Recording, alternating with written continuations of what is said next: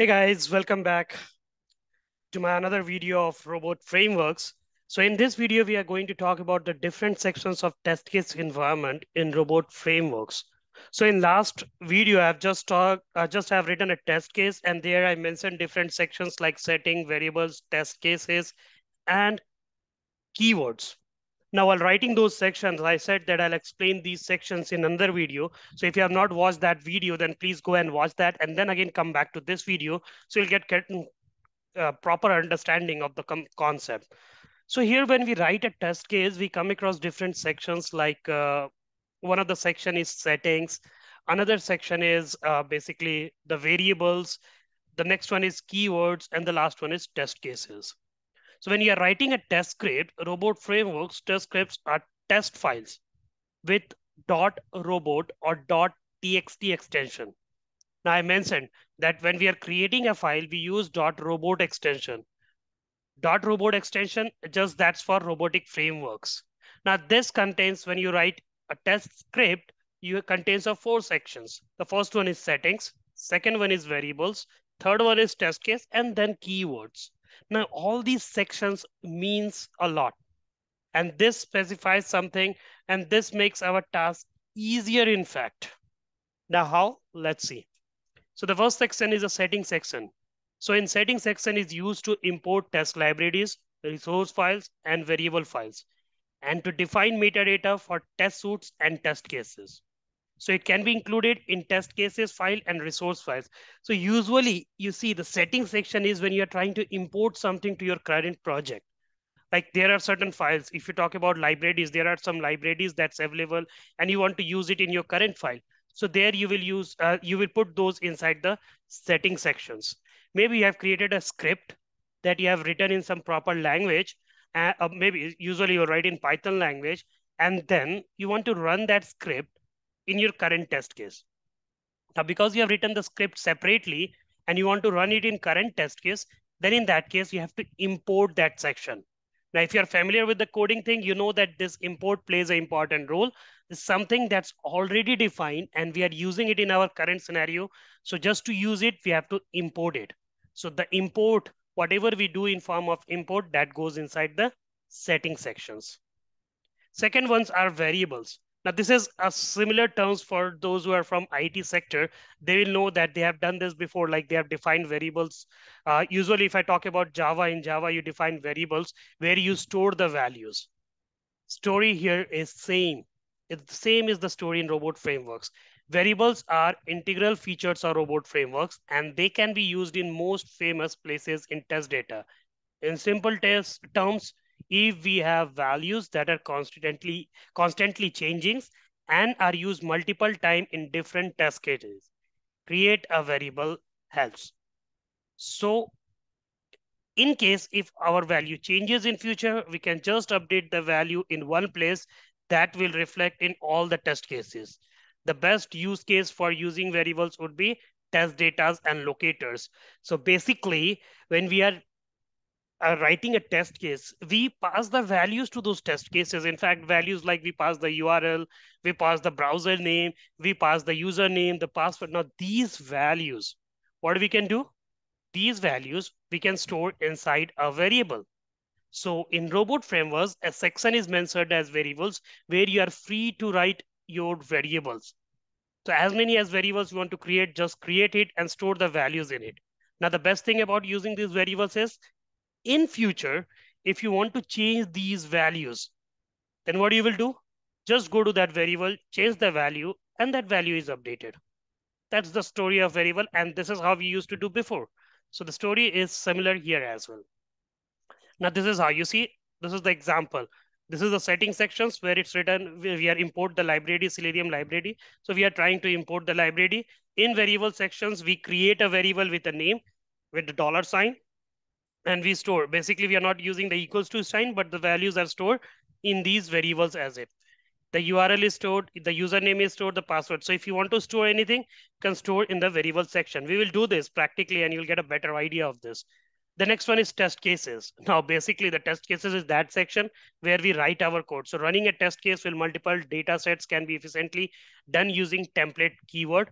Now, you will see that when you are running a test case, then in that case, you can set the template in keyword, and then through that template name, you can run that test cases. We'll see this structure. So this point somewhere I'll just mark it out. Now, by defining a test case template, you can easily integrate to different data sets without duplicating test steps.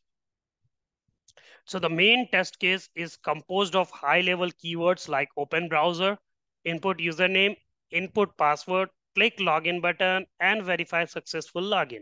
So basically, these are the keywords that we use for writing a test cases. So you have seen before as well, like now I'm not talking much about the test cases. I'll be talking more about these test cases, how to write the test cases, what the keywords to use in the upcoming classes. But till the section till which we have covered, you have seen that I've written the keywords like open browser. So this helps us to open browser. Again, if you want to input the username, so you will write input text. So that will help us, that will be quite clear that you are trying to input the username. So these are few keywords that you will keep in mind when you are writing the test cases. So this section I'll discuss more in details in upcoming lectures. Right now, just you figure it out that this is a section where we write the test cases, and test cases are written using these keywords. So open browser, input text when you're trying to input the text, click elements when you are trying to click on some particular element, and the last one, close browser, that's basically to close the browser. This is how we write the test cases. Now the last section and the most important section is the keywords. So keywords as a single test step. Just as test is conceptually made up of many steps, a robot test is made up of many keywords. In test cases, instead of writing the steps, we will write the keywords. So keywords are the foundation upon which all the robot tests are built. These are generate keywords provided by robot, and these are special purpose keyword that you can create yourself. So user defined keywords help us to group test cases under a single keyword. So instead of writing multiple lines again and again, we can just write the keyword once. This helps a lot when you have multiple test cases using the same test steps. It also helps in making the test case clutter-free and more readable, avoiding writing repetition codes, and also helps in code maintenance. Now, this section, what I'm talking about, when you will see this in real time, you'll get a better idea that keyword makes things more easier. It's like I have some around 20 test cases. So what I'm going to do, I'm going to write those 20 test cases separately. And for every test case, I'm going to make a keyword. Now, next time, if I want to use those test cases, then I'll not be writing the test cases again. Instead, straight away, I will use that keyword, and that particular keyword will define the complete test case. I hope this point is quite clear what I'm talking about the keywords. If not, then let's see an example. So this is how the keyword looks like. You see, these are the keywords, basically begin web test. This is a keyword. Search for product. This is a keyword. So when you want to begin a web test, just you write this keyword, begin a web test, so it will open the browser. If you want to search some product, then again, use this keyword, search for product. As it see in this section, in test section, it's mentioned begin web test, search for products. So basically when you write these keywords, which you have given your own names, this will perform the test steps written inside it. Now let's apply this in real time thing. So here I'm just trying, now this I've taken, this is basically official website, IT Learn 360, the one that we are using for e-learning purpose. So we'll apply this code on this website. So here I'm going to write few test cases like open the browser, maximize this screen. Next one is implicit weight that I have applied, which I'll not talk about it now. Just it's a part of test case. I'll have a separate lecture for that implicit weight. So just I'm telling you because I'm going to write that in my test case. Next is I will click on this item that is login. This page will open. You will enter the username here. You will enter the password here and then click the login button. That's my test case. So this is my test case and this is the test case I have to go for. Now I have written the test case for this. Now you see here I have written the test case. First I have written open browser where I have passed the website link. Yesterday I was taking some other example. Today I'm taking a different one because I wanted to add few more steps. When I was opening the Amazon website, in fact, the problem with the Chrome is that they are not allowing to open the Amazon website. Before it used to, but now because of security conditions, it's not allowing. So I thought of taking some other, like taking a different example. So I've taken this one. Now here I have first opened the Chrome, then I am maximizing my window. After that, this implicit wait for the timing, just take it as I have applied a hold if required for proper execution of code. That's what you can take for this section. Now this section here, I have to click element. So I've used the keyword click element. I'll talk about these keywords separately, input, text, and all. When we use this, at which time we use which keyword, we'll talk about. So right now I'm trying to perform click. So I've used the element click element, and I have passed these details to click that element. Second one is where I'm trying to input the text. That's the username. Third one is again, I'm trying to input the text. That's the password. And the last one is I'm trying to click the login button. So just if you want to see this thing is working fine or not. So what I'm going to do is I'll just run it. All right, you know how to run it, right? The robot keyword. After that, name of the folder. My folder name is automation. And inside this, in test.robot, this particular line of code is written. So sorry. Let me do enter.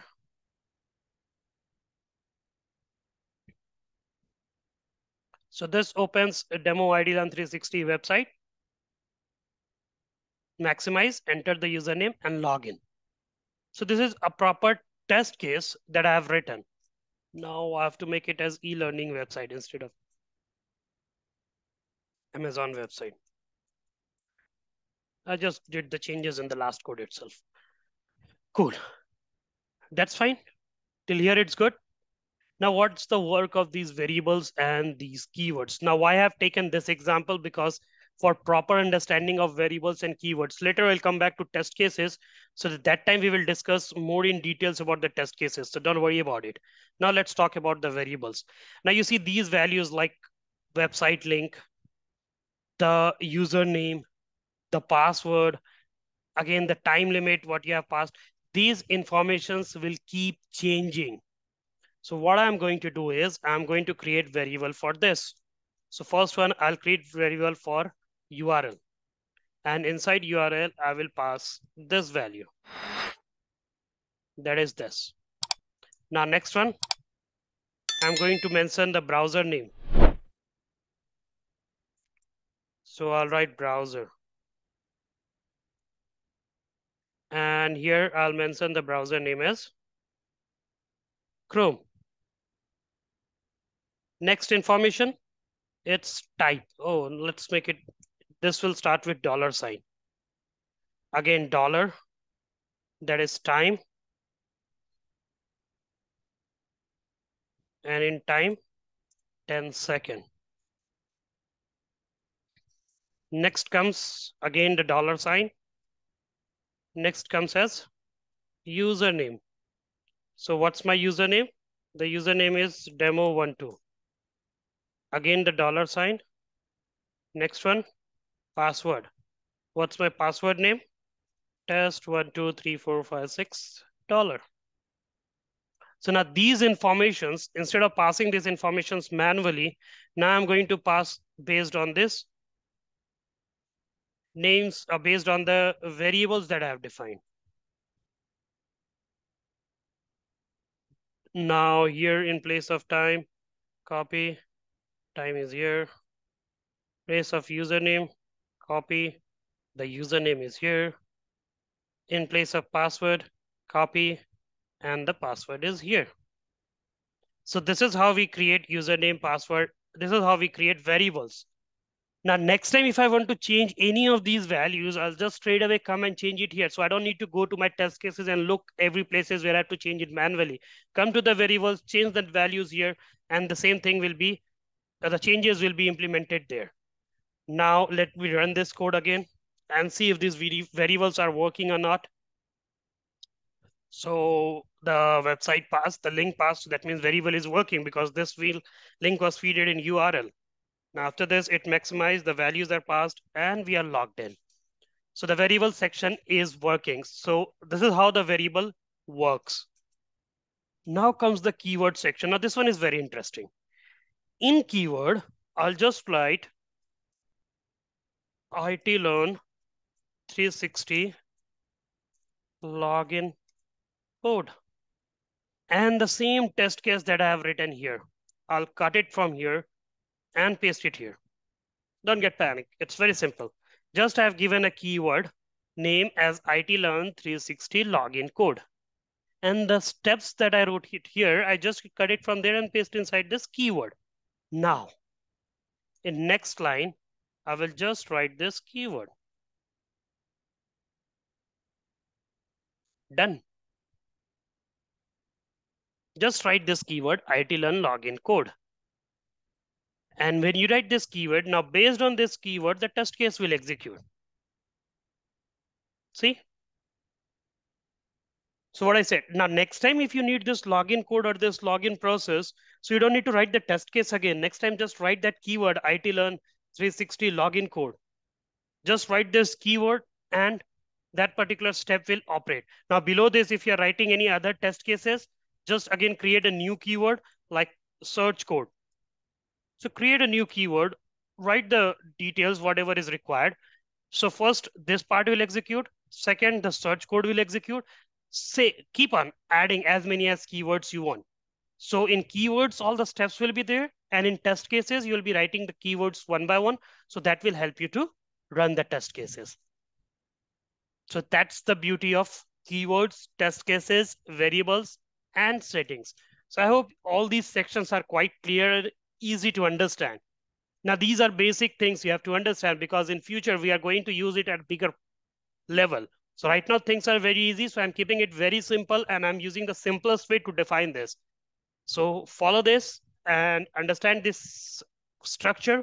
Then we will do more things to, we'll do a complete project, then you'll get more familiar too. Now the basic things should be clear. Now in next lecture, I'll talk about this IDs and all. If you are new to this section, I'll talk what these IDs, names and all are and how we are getting these values. I'll talk all about. So I have not explained this section yet, but I'll come to this section later before I'll explain you the concepts related to it. And then again, I will pick the same example. So it will be easy. Right now, just the focus was to understand these four sections, these four structures of this particular environment. This will be using out throughout in all test cases. So I hope all these sections are clear and this example is also clear. See you in next video with another topic. Till then, bye-bye and thank you.